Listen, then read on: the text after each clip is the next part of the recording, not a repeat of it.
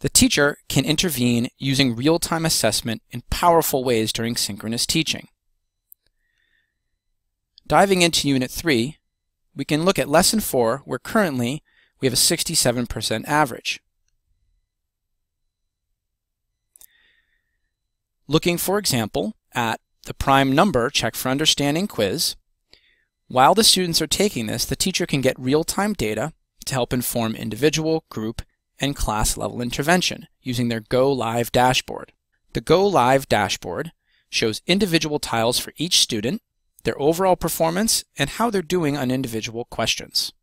This allows the teacher to sort alphabetically or by average for quick, efficient, individual intervention.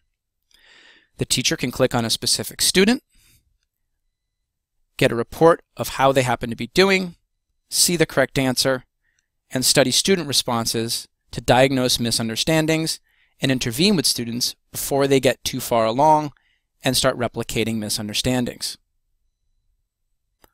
The teacher can identify group-level needs by looking at the question averages. For example, question 2 seems to be of a particular struggle. By clicking on it, the teacher can see the question and see which students said which answer to help to know who to pull and how to support based on their submission. These 3 submitted a blank, whereas these 3 have a misunderstanding, thinking this number 11 has 4 factors, helping the teacher to try and diagnose the misunderstanding for this group, pull them, and efficiently support them, correcting the misunderstanding. The teacher can quickly move through the questions to do this for any question that students have submitted results for.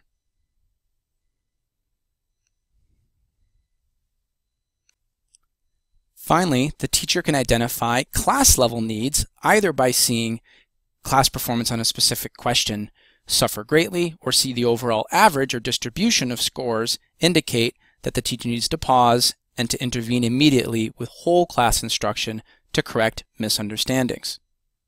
Additional helpful supports include being able to identify students who are performing well in specific questions and asking them to partner with those who happen to need help, and other such types of interventions to be discussed in other screencasts, leveraging the real-time tool in powerful ways.